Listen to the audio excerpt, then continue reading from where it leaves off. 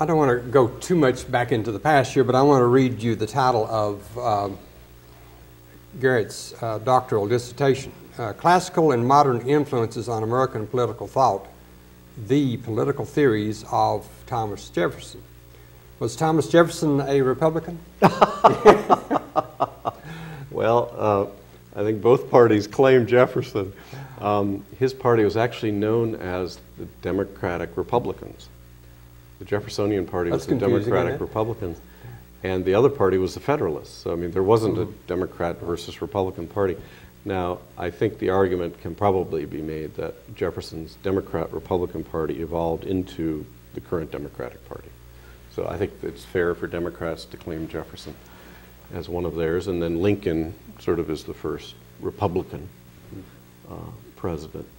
But yeah, when I was in graduate school at Rutgers, and there were very few jobs, as there are now, very few teaching jobs, and I decided to write my dissertation on Jefferson. The joke at Rutgers was, what are you going to do with that, go to Virginia? So I did. Right. And I wanted to come to Virginia. I like Virginia.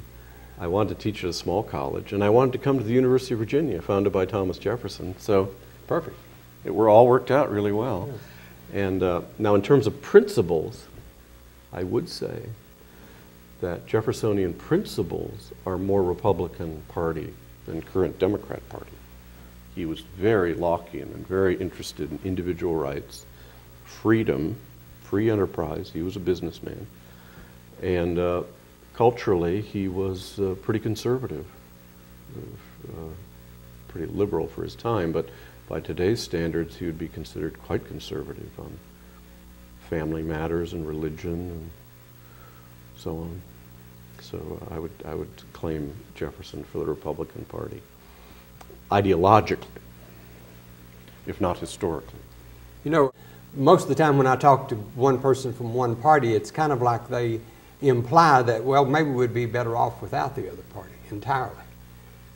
Do you have any feelings on that? We need this two-party system, don't we? Two or three. Oh, absolutely. I believe completely in the two-party system. And it's just like Britain, which I teach British politics and British constitutionalism. You have to have two parties. You have to have an in-party and an out-party, or they would say the government and the opposition. To keep each honest, you have to have, which is a good Republican principle. Competition. How about a third party? Tell us about the Tea Party. If you want to enter into that just a tiny bit. Third parties don't work too well in this country. It's better to have an in and out. In Britain, you know, they have the Social Democrats, which is a great joke. They think, you know, it's not really liberal or conservative. It's nothing. But the Tea Party is definitely, you know, more Republican than Democrat. It's after all, based on the idea of the Tea Party, the Boston Tea Party. It's had a big impact on the Republican Party, hasn't it? Yeah, and they're basically conservative Republicans, whereas the Republican Party does have moderates and does have some liberals. Tea Party is based on the Boston Tea Party. The Boston Tea Party were colonists protesting high taxes from Britain who went to the ships in the Boston harbor and threw the tea off the ships into the harbor rather than pay taxes on them. And so the American Tea Party is sort of the same, protesting against higher and higher taxes, government control. They would say government corruption, like the British government. Government corruption, oppression, robbing freedom and incentive, borrowing excessive amounts to spend. So there's sort of, you know, traditional, you know, limited government. Leave most of life to the private sector, the private life, private business. Limit the government to doing defense, police, courts, helping the most needy, people who really can't help themselves. But you know, the idea is that the Tea Party, that will make the government more efficient, more honest, less burdensome, and will help the country grow morally as well as economically. Is the Tea Party going to be able to stay alive? Are they going to possibly take over the Republican Party? Well, usually what happens with third parties, you know, this happened with the Progressive Party, was more left-wing or liberal than the Democrat Party around the turn of the last century. And basically they became absorbed in the Democrat Party. And the Tea Party movement, most third-party movements are absorbed into one of the two major parties. So the Tea Party movement will be, I think, absorbed into the Republican Party. It may not dominate the Republican Party, but it will keep it, I think, true to its principles of individualism, freedom, traditional values.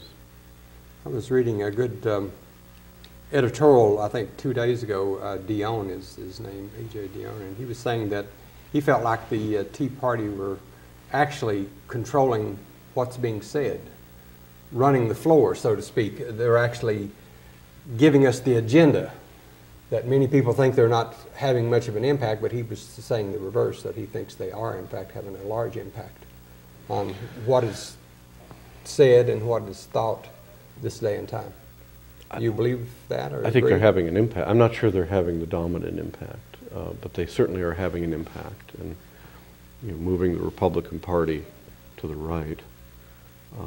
But they are freshmen. I mean, when you go into Congress as a freshman, you don't have a lot of authority. The more senior members may be more moderate in the Republican Party, and so I think they will have an effect, but I don't think they dominate. Do you see any rising stars in the Republican Party that's going to come up and give Obama a good fight in a couple of years?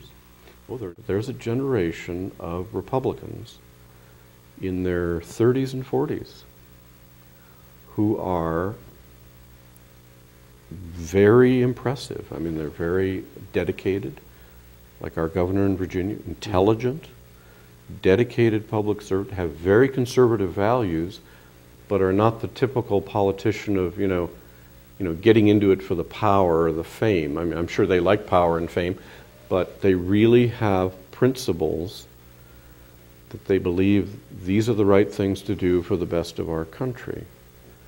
And that's a force to be reckoned with. When you see New Jersey and Wisconsin. I mean, Virginia's always been pretty conservative, but New Jersey, where I went to school, very liberal state, almost like New York or California, extremely liberal state. Lots of social programs, public unions, historically very dominant Democrat state, has a conservative Republican governor who's cutting taxes, cutting government programs, strong family values. The same in Wisconsin. I grew up in Wisconsin, and it was considered the progressive state, fighting Bob La Follette, early progressive. I remember that name. Very liberal. Milwaukee, Wisconsin had 2 socialist mayors. In the early 1900s, all those German socialists moved to Wisconsin, and they elected 2 socialist mayors of Milwaukee, Wisconsin. So, I mean, a very left-wing, very liberal state. Madison, Wisconsin, University of Wisconsin, known as very liberal university. Here, in the last election, Wisconsin elects a majority of Republicans in their legislature and a conservative Republican governor who immediately start, talking about cutting the budget, reducing programs, incentives for business, controlling the public labor unions. I mean, it's unbelievable in American history, in Wisconsin history or New Jersey. And it hasn't happened in New York or California yet, but I don't think people would have expected it in Wisconsin or New Jersey. So maybe the next conservative Republican government will be in New York and California. That would be amazing. Garrett, thank you so much for coming in and talking with us today. We can never really do more than scratch the surface of many of these subjects, but I think you've enlightened us a little bit about certainly the Republican Party and brought out a few things that many of us didn't know, that you've been in the White House and advised George W. Bush. We will have future programs and we'll talk more about this, I hope, especially if we get a lot of feedback about that. We may have you back and just let you talk about George W. Anytime. Some of us don't understand him or don't. Well, I'd be happy to enlighten you. Thank you so much. Thank you. Okay.